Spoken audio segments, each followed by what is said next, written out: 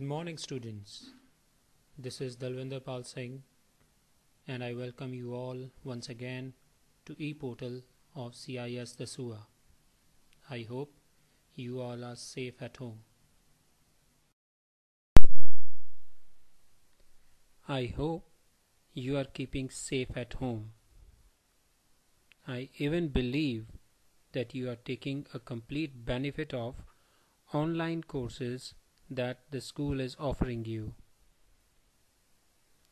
In my last video, I have completed the poem The Road Not Taken by Robert Frost.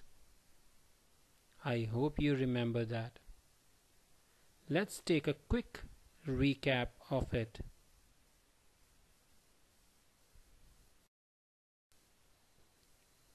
To understand the poem, first we watched biography of the poet Robert Frost.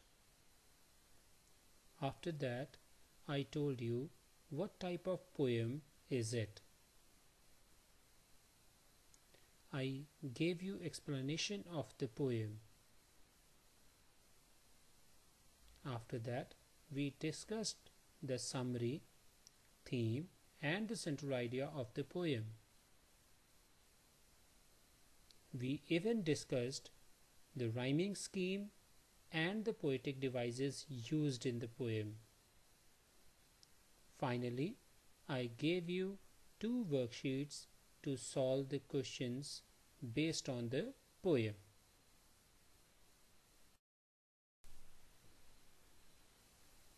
Let's begin with our next chapter.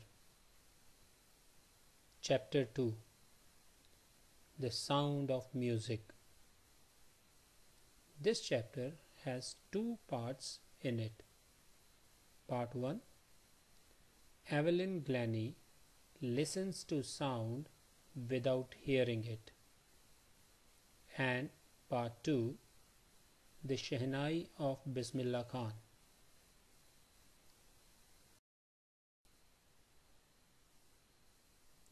In today's video, I will only discuss about the part 1. Evelyn Glennie listens to sound without hearing it. Don't you find it weird?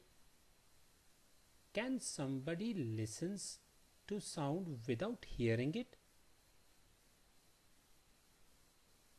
Can you imagine? Is it possible? For most of us, it is impossible. But let me tell you, Evelyn Glennie is a deaf. She can't hear.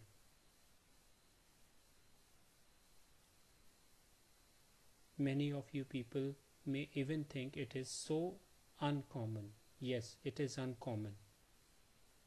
Let us watch a documentary to know more about Evelyn Glennie.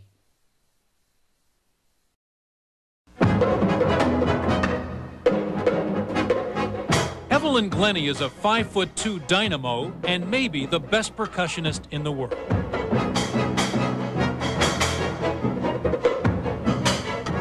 She's won a Grammy, been voted Scotswoman of the Decade,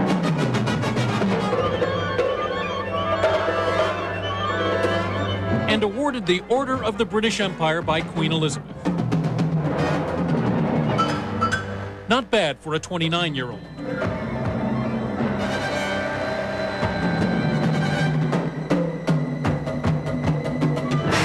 Do you feel that you're special? No. That you're a prodigy? Oh no, heavens. Gifted?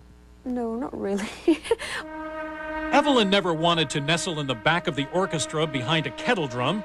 She was determined to be the featured soloist, in the spotlight. Only a handful of percussionists in the world have been so bold. Now composers write pieces just for her. But what's remarkable about Evelyn is not just her musicianship. She is a virtuoso who has never heard the audience cheering, never heard the orchestra playing. Evelyn Glennie has been deaf most of her life.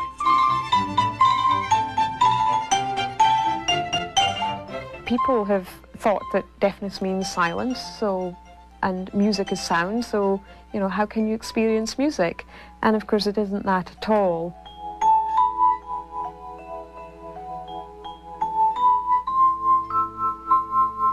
For me, hearing is also what I'm seeing and also what I'm feeling. So, I do pretty well out of it, really. And I'm actually very lucky to have my other senses really heightened. When we met at her studio in England, Evelyn explained how she hears vibrations. Sounds resonate in different parts of her body. Where are you hearing that?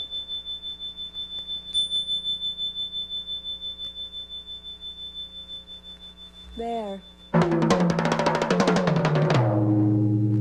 That I get the sustain longer, and it really is happening in the lower part of my body. When I play quietly on a marimba, that's the best thing I could possibly do in order to hear myself. What are your best ears? My feet, legs, and tummy. Evelyn is a flawless lip reader. Speaking with her, it's hard to believe she's profoundly deaf from nerve damage to her ears. Evelyn, how old were you when the world started to grow quiet for you? I wish it would be more quiet at times. But I began experiencing problems when I was 8 years old, and by the time I was 12, I was dependent on hearing aids.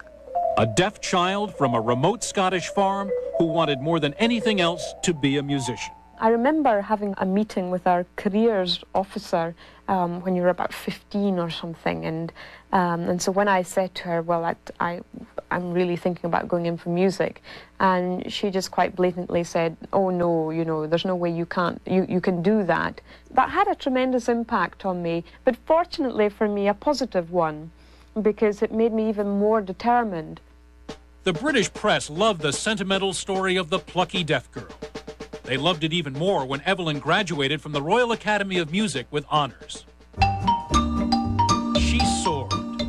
6 records, a Grammy with Maestro George Schulte, concert tours of Europe and Asia, TV talk show celebrity.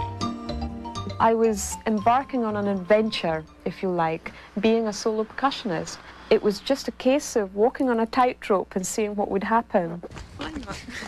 Evelyn lives in England with her husband Greg Milkanji, a musician and recording engineer. She's at a crossroads. Perhaps we start at a different time. Is it time to cut back a grueling touring schedule and spend more time in the studio with Greg? Okay, Evelyn?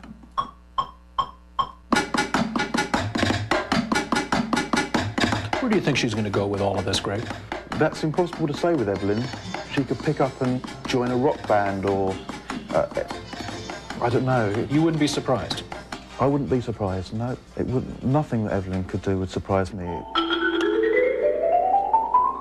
Evelyn is determined to make her percussion instruments as respected as the piano or violin.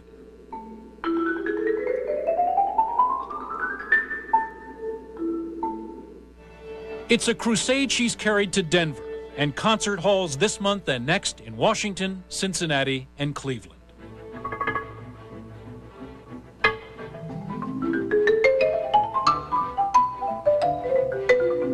To know Evelyn is to doubt everything you thought you knew about the deaf.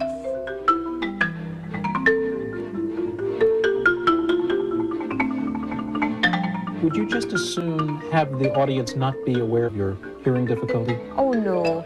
At the end of the day, I want them to see Evelyn and Evelyn's interpretation of the music. That's me. That's my voice. So, how was the video? I hope you liked it. Do you know, most of the details, facts which are given in this documentary are mentioned in your chapter as well. Let us start the chapter now. This is the reading time for you. I have underlined the main points of the chapter. Take a look on the first paragraph. It says that a Scottish girl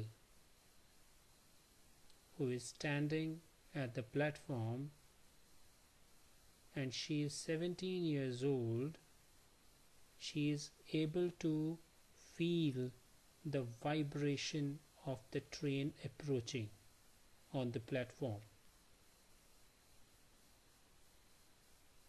And where was she going? This was her first day at the prestigious Royal Academy of Music in London. In the last line of the paragraph, writer says that she was profoundly deaf. Profoundly means to the extreme, almost 100%.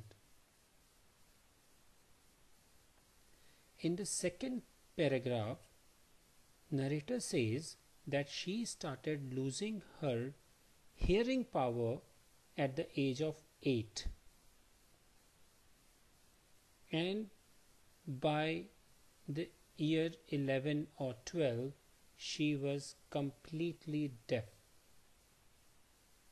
and the same thing was mentioned in the documentary as well, if you remember.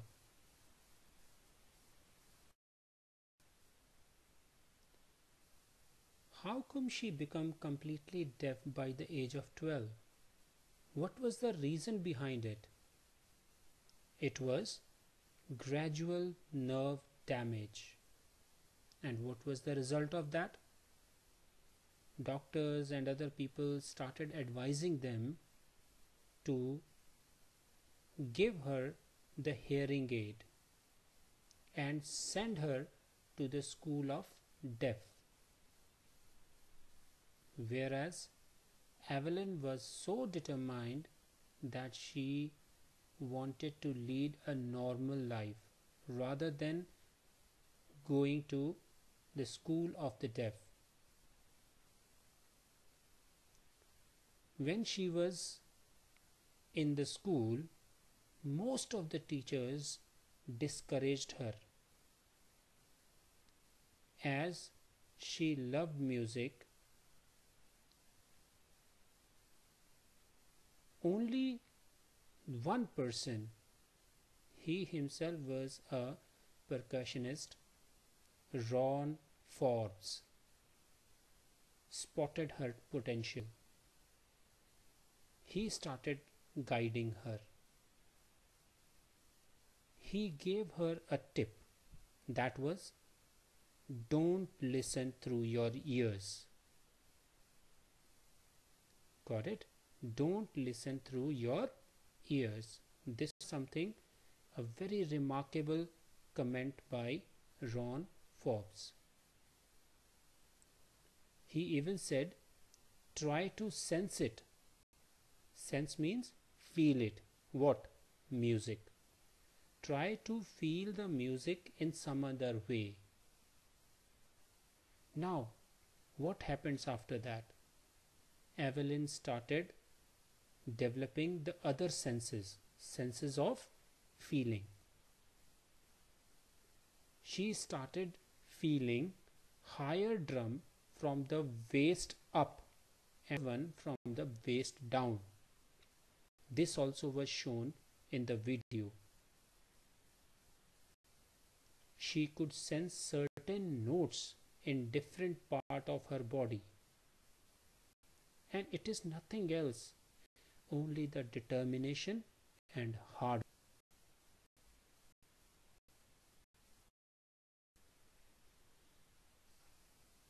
By the age of 16, most of the people would only think of opting a particular stream to carry on their studies.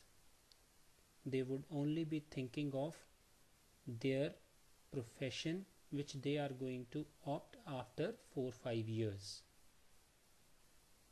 But here, Evelyn toured the United Kingdoms with a youth orchestra at this age. Not only this, in the Royal Academy of Music, she scored the highest marks in its history. and at the end of her 3-year course she was able to bang most of the top awards of the of that academy. She was so determined, so hardworking, that she was able to learn, she was able to mastery many of the instruments, and today she has the hectic international schedule, means she is performing in all over the world all the year.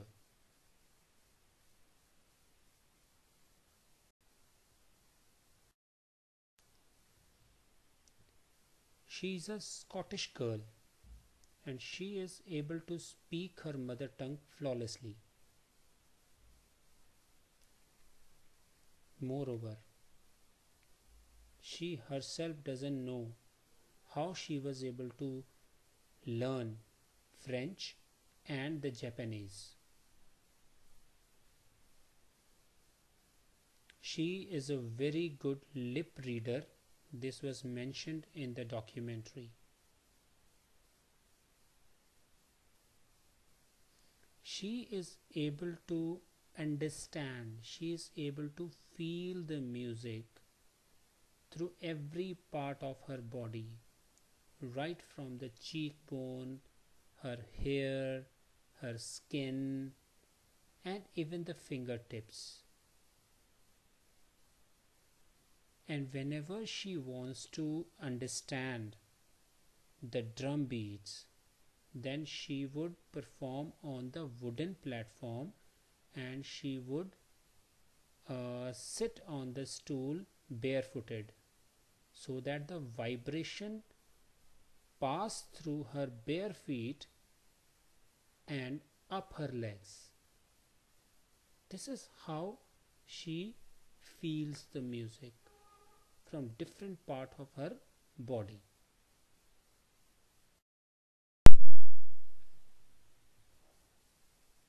It is mentioned that whatever we hear, she feels.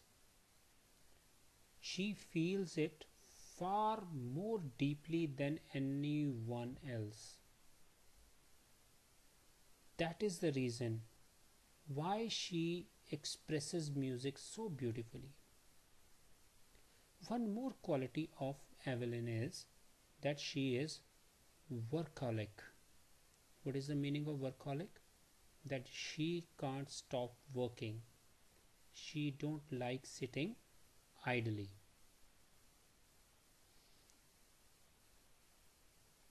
One more thing about Evelyn, that she gives free concerts to the prisoners and the people in hospitals. She gives high priority to the classes for young musicians, means the children and the upcoming musicians. There is a beautiful line for her, that is, she is a shining inspiration for deaf children. Why is it so? Because all the deaf children would believe, if she can do that, then I can do that. That is the spirit which is ignited by Evelyn. There is another line. Evelyn Glennie has already accomplished more than most people twice her age. This means she had got huge success at a very young age, for which most of the people have to wait for a long time. So this was the chapter. I would like you to tell me, how is this chapter? Are you able to understand what this chapter is saying? This has given you many life skills. This has given you many lessons. What are those lessons? Just think of it.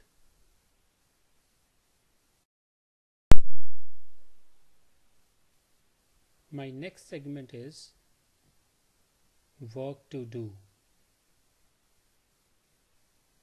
My first question for you is, what have you learned from the life of Evelyn Glennie? My second question is, write the qualities of Evelyn Glennie. These all qualities should be personal qualities. My third question for you is, in spite of being deaf, Evelyn can understand music. How?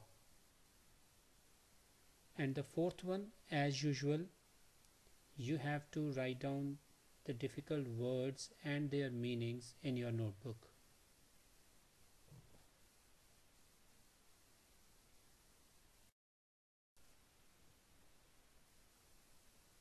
That is the end of part 1.